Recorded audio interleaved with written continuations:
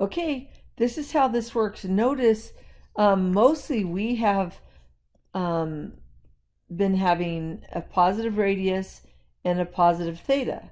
And I always say find the theta first, then go out that far the radius. You're kind of doing the same thing. You always find the radius first.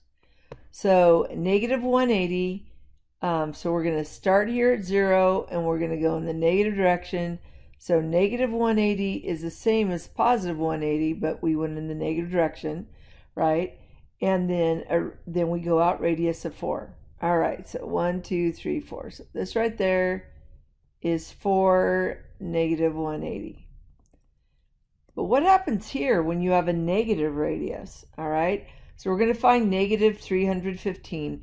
Positive 315 is at the 45-degree angle. If we in the fourth quarter, so if we go negative, we're going to go in the negative direction to the fourth quarter to the 45 degrees. So this 45-degree angle is also negative 315. You could also do that by well, anyway, that's okay. But it's this angle, but we have a negative 2 radius. So instead of being here, you now go in the negative direction. So imagine you had this angle and you carried it all the way through and you go to negative 2 and then follow it down to that angle. That's that point right there. So the point, radius negative 2, negative 315 degrees is right there. All right. Now you've got a negative radius, but a positive. Well, 5 pi thirds is right here. And specifically,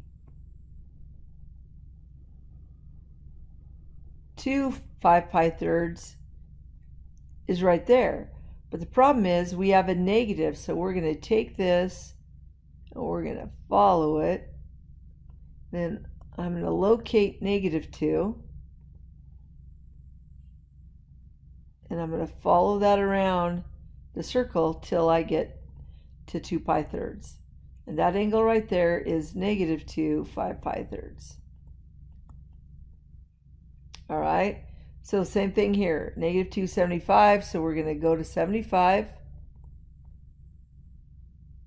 I'm going to, and then I'm going to come over here to negative 2, follow that around, and then that point right there is negative 2, 75 degrees. All right, now we're going to talk about where did it go? All right, I'll pause this.